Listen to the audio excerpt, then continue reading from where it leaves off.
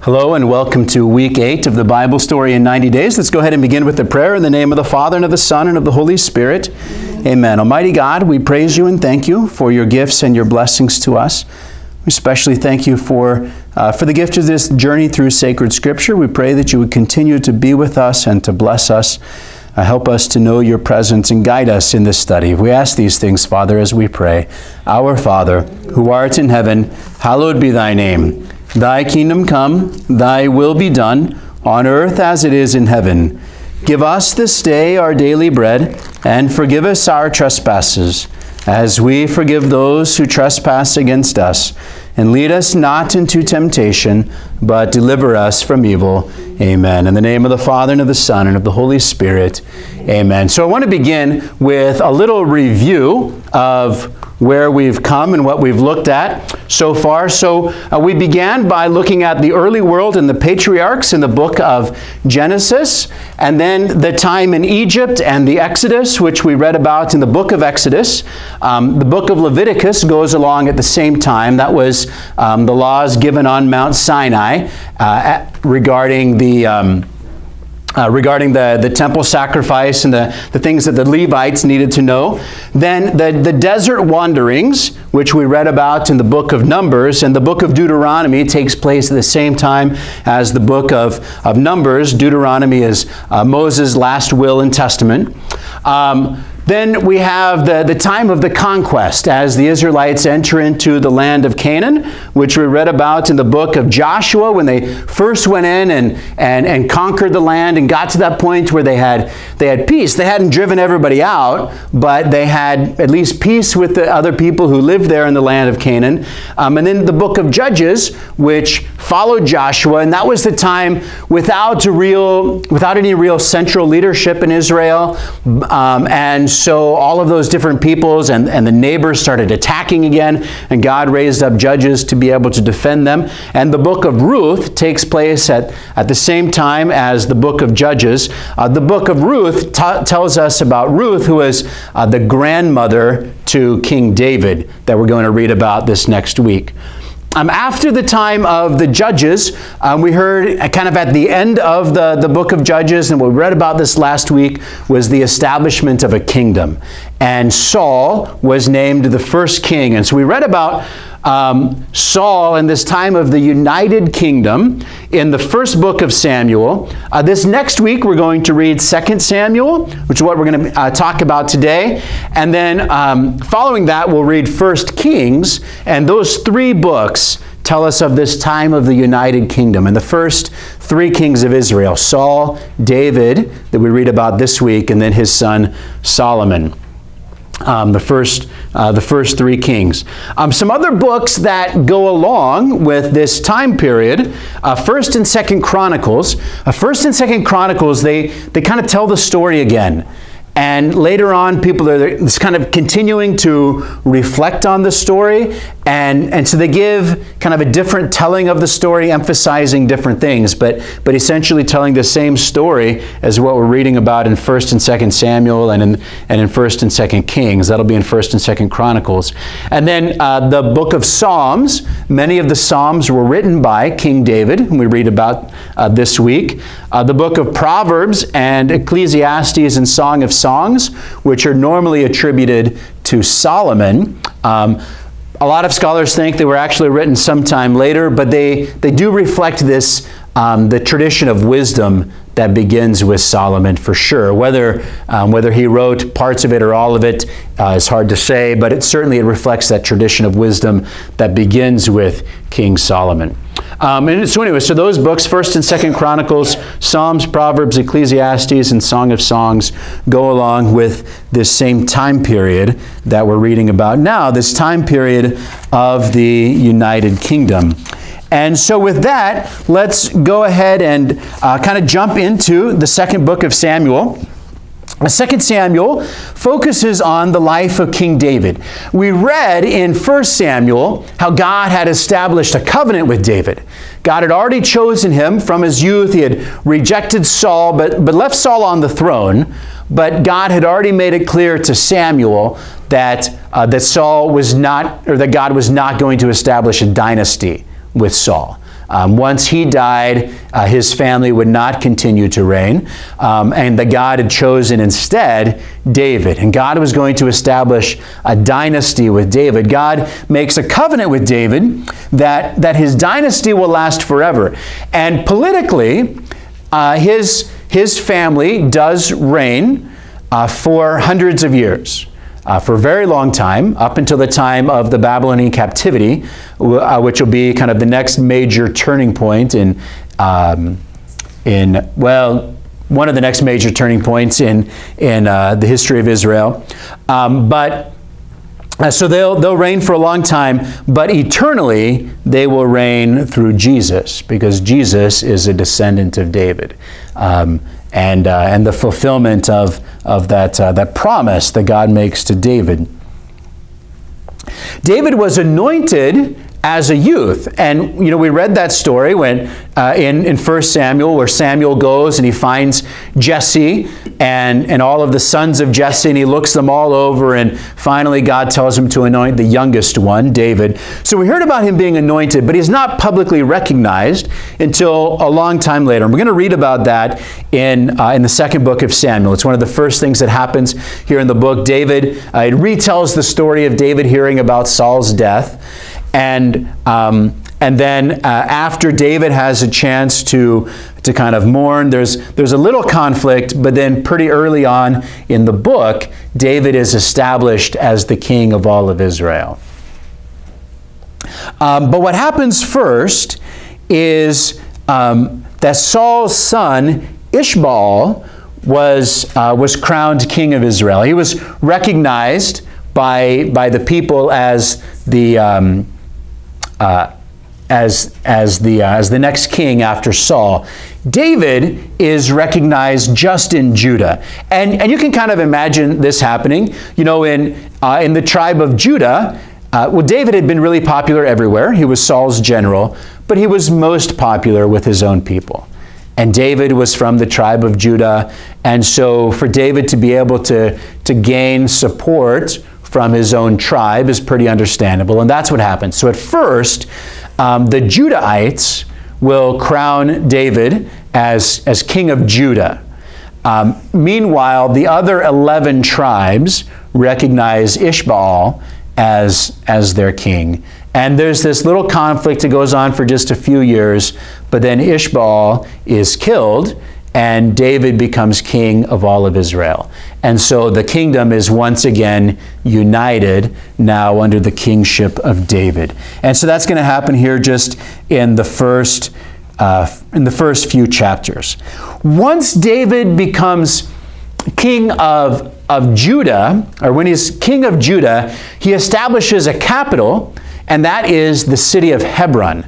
Hebron is right in the middle of the land of Judah. And so it makes just a great capital, great stronghold for him. It was a city that was already held by the Judahites, and so David goes there and he makes that his capital. But after he becomes the king of all of Israel and the kingdom is again united, he wants a capital that's a little more central, and that's going to show that he's not just the king of Judah, but the king of all of Israel. And so he moves his capital. And we read about it in chapter 5. He captures Zion. Zion, you hear about Mount Zion. You hear about Zion as the city of David. So Zion is kind of part of the city of Jerusalem. Jerusalem is at the very northern edge of the land of Judah. And, as you remember in Joshua and in Judges, they kind of went in and they conquered a lot of the peoples, but they didn't drive everybody out. They didn't conquer everything. With some people, they just made peace. And they had made peace with the city of Jerusalem, which was filled with Jebusites. They had made peace with the Jebusites, but they had not really taken over the city of Jerusalem. Well, now David wants the city of Jerusalem. He wants that to be his capital. It's this major city. It's very, very fortified. It has a big wall around it. Big, great capital for the king, and that's the city where he wants to go to. This is also it also has a great religious significance. If you remember back in the book of Genesis, when Abraham had gone off to war and was successful in war, Melchizedek came out and he offered sacrifice for Abraham. Melchizedek came from the city of Jerusalem. That's where he had lived. There is this strong kind of sense that this is a special city to God, and so that's where he wants to go. It talks about something in chapter 5 of 2 Samuel. It says that as David is going to the city of Jerusalem, it says in chapter 5, verse 8, on that day David said, all who wish to attack the Jebusites must strike at them through the water shaft. What that's referring to is there in the city of Jerusalem, there's this, it's up in the mountains, and there's this huge, it's like kind of like a spring, but this big crack that goes to the ground. The wall around the city was very well fortified, but there's kind of a natural spring there in the city, and this place where the water also drains out of the city, and that's not known to many people, but David knows about it. And so David and the army, they'll sneak in through the water shaft into the city, and that's how they get in and will take over the city, be able to conquer the city, rather than laying siege and trying to tear down the wall and break in through the wall. But that's what they do. All right, so in chapter 5, they take over the city of Zion. Oh, and just to explain that a little bit more, the city of Jerusalem is built on 7 hilltops. So it's up in the mountains. There's kind of seven major hilltops in the city, and one of those is Zion. And that's where David will build his palace at, and that's why it's referred to as the city of David. Is on Zion, on the hill, Mount Zion, is where David will establish his palace. Then in chapter 6, we'll hear about the Ark of the Covenant. Now that David has established Jerusalem as his capital, he wants God to be there. He wants to be with God. And so he moves the Ark of the Covenant from where it was into the city of Zion, continuing to keep it dwelling in a tent. Now, one of the things that people have noticed and have talked about is all of the violence and all of the warfare that's been happening. And one of the things that we're going to see here in 2 Samuel is that God kind of pushes back against that. And God is going to, we said from the very beginning, God is kind of gradually revealing himself and gradually teaching people. And so he's not expecting them to act with full Christian maturity, but little by little he is revealing himself. Little by little he is revealing how he wants us to live. At the same time, just kind of using what's there. And and this was a really violent time in world history. People were very violent. There was a lot of war and a lot of fighting and a lot of conflict, and that's the way things were, and that's the kind of people that God is working with. And so he's going to use that somewhat, but he's also wanting to teach them something different. And so, as they first go into the land of Canaan and they establish peace, it's not totally by violence. David, as a king, he's pretty violent. I mean, he was the general, he was the army general, and when he became king, he kind of ruled by the army and continued to conquer peoples. He expanded the kingdom. He conquered some of the peoples who lived around them to give them kind of a buffer zone. And God now, as David, one of the things David wants to do is David wants to establish a temple. I want like God to be really honored here. And that's a great sense of devotion. And when the prophet Nathan hears about that, he's like, that's a great idea, David. You've built a palace for yourself. David, builds this big palace for himself. And he said, what? It's not right that I should live in a palace while God is living in a tent. If I have a palace, God should have a palace, right? And Nathan, the prophet, just kind of recognizes the beauty in that sentiment, but then he comes back and he says, you know what? God said he doesn't want you to build the temple. And you think about all of the people around them, and the people around them, they've kind of given in, they've been conquered, but they think of David as the oppressor. Now, not the Israelites, but the Jebusites, who had control of Jerusalem, and the other Canaanites, they think of David as the conqueror. And that's not the way God wants to be known. That's not what God wants to be associated with. Not in those people's minds. And so God says, you know what, David, I want you to hold off on this. And we're going to wait. And after you die, your son Solomon will reign. And Solomon's going to reign differently. Solomon's not going to reign by the strength of his army. Solomon's going to reign by his wisdom. And that's what I want to be known by. And so the temple is going to be known as the Temple of Solomon. And all of those people, they love Solomon. Solomon's not the one who conquered them. Solomon's the one who brought them prosperity. They love Solomon, even though he's a foreign ruler for all of the other Canaanites. He's a foreigner, but he's someone who rules by peace and who rules by wisdom. And they think they got a pretty good deal under Solomon. And they're able to recognize his wisdom. And we're going to see in the first book of Kings that people from all over the world go to hear about Solomon's wisdom. And when they go to hear Solomon's wisdom, they hear about Solomon's God. And so by waiting on building the temple becomes a means of evangelization.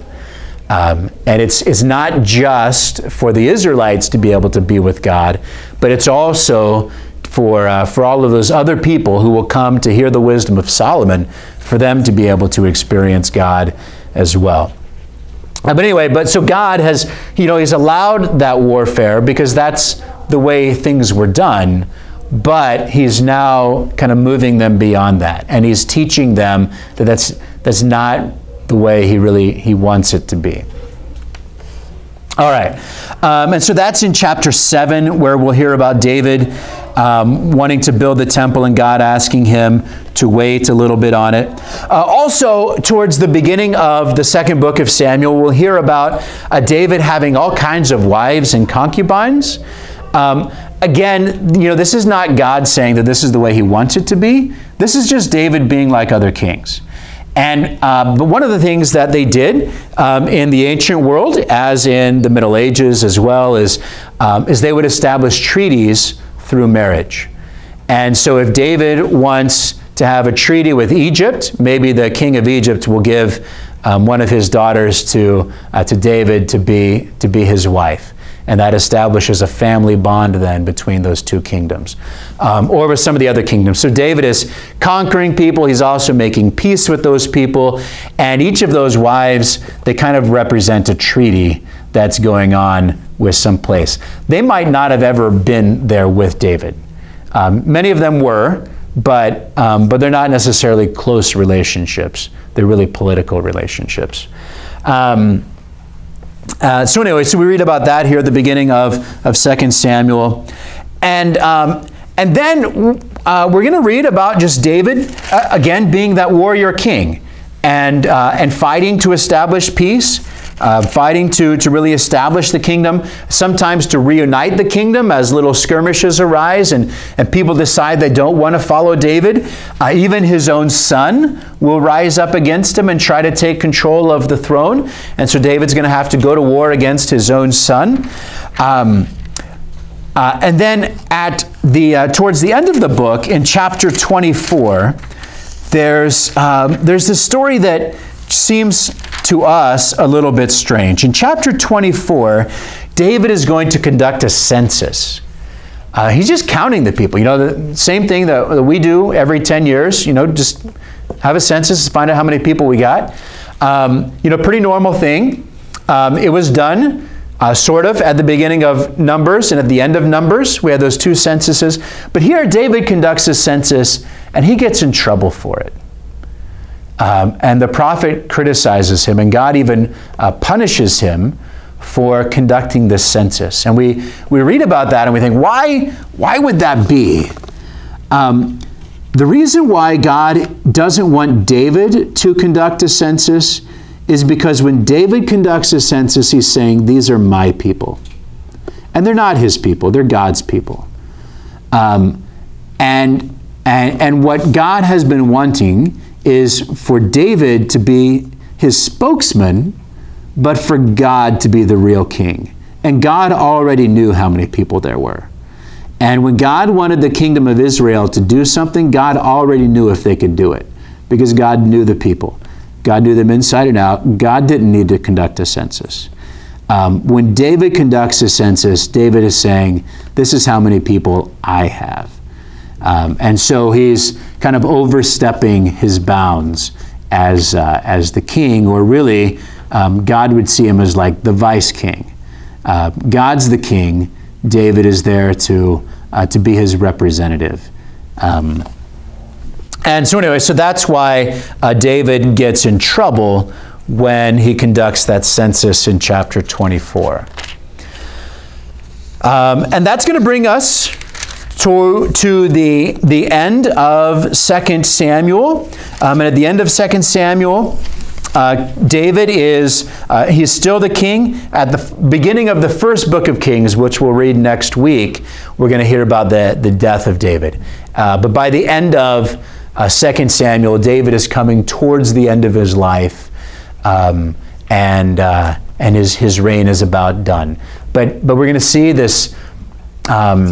As you read through it, I think you'll be able to understand the different things that's happening. One of the things that you notice is that David, at times, takes on the role of the priest.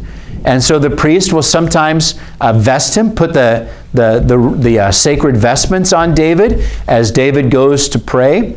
There's been, for a time, kind of this split between political and religious authority. And so we saw at the time of Moses, where Moses went and he spoke to God face to face, but his brother Aaron was the priest. And so that political and religious authority are separated. In Saul, that's really clear. Saul is only a political king, and he's not the religious leader. And when he goes around Samuel, he gets chastised for that. But David is seen as differently, and even the high priest sees David differently. David has this unique and this special relationship with God, where he's kind of reuniting those two offices. And so David will serve as king, but at times that kingship will have a priestly role to it, and that is preparing us for Jesus, who is our priest, prophet, and king, really reuniting all three roles in one person, and then calling us to do the same. As in baptism, we are anointed as priest, prophet, and king as well. All right, with that, we're going to, again, just this week, read through, when we finish 1 Samuel and then read 2 Samuel, reading about the story of David. Let us entrust all of these things to Our Lady as we pray together. Hail Mary, full of grace, the Lord is with thee. Blessed art thou among women, and blessed is the fruit of thy womb, Jesus. Holy Mary, Mother of God, pray for us sinners, now and at the hour of our death. Amen. In the name of the Father, and of the Son, and of the Holy Spirit. Amen. And just a couple other things for your prayers and your attention. This weekend, our youth group, a bunch of kids from our youth group are traveling to the Steubenville Conference in Springfield, Missouri. So please pray for them Friday through Monday. And then Wednesday of next week is our patronal feast day, the Solemnity of Saints Anne and Joachim. And so we'll have a special Mass on Wednesday evening at 6 o'clock. It'll be a bilingual Mass, followed by a reception to celebrate our patronal feast. Invite everyone to join us for that. Thank you very much.